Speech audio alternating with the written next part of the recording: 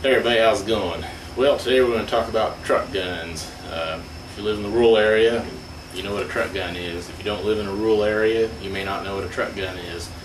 Basically, a truck gun is a gun you throw in the truck and use it on the farm to put down sick or extremely injured livestock, or defend livestock against predators such as coyotes or wild dogs or rabid skunks or foxes, any kind of predator out there, or anything that would cause a threat to your livestock.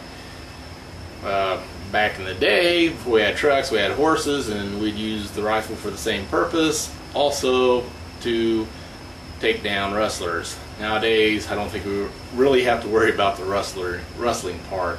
You never know though. But that's basically what a truck gun is. And I'm going to discuss a truck gun. Well, first of all, when the words truck gun are said, I think a lot of people associate the 30-30 lever action with the truck gun.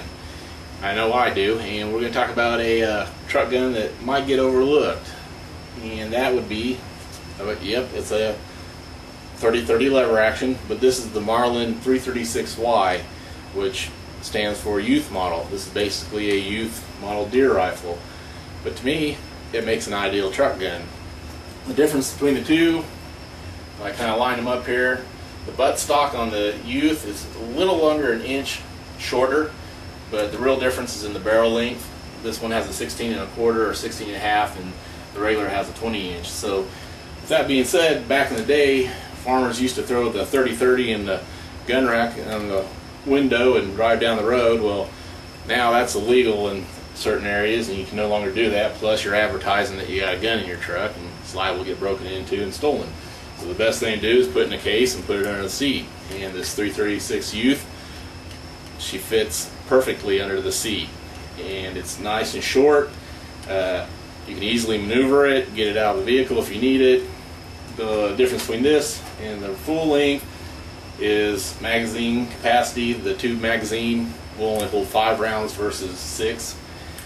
So you can load this up with 5 rounds and then put a 6th one in the chamber if you want 6 rounds. I did a little upgrade on this one. I took off the factory sights. You can see this right here. Put in a blank plate, but the factory sights would have been here.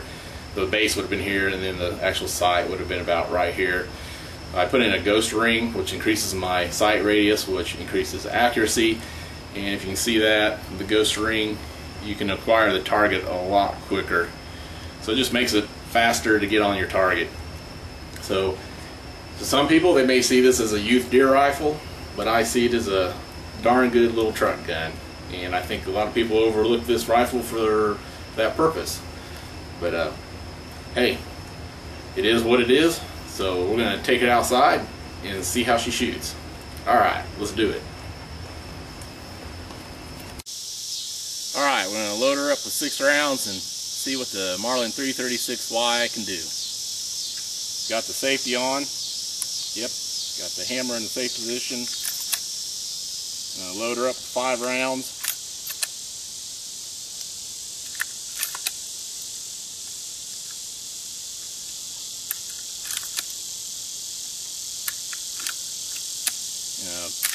Chamber 1 round, drop the hammer back in the safe position, and top her off.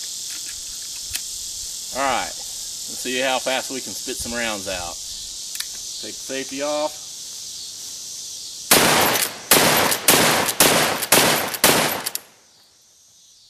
Pretty fast for a lever action. A lot faster than a bolt rifle, that's for sure. So, the Marlin 336Y, youth gun or truck gun, you decide. Or both. Let's grab some more rounds.